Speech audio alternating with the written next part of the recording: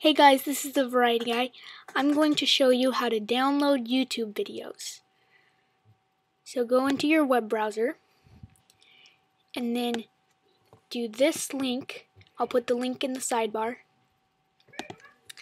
And then if you scroll down, you see Get YouTube Video.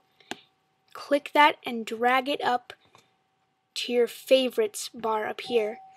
You can see I already did that. Then if you're watching a video that you like, all you do is click that,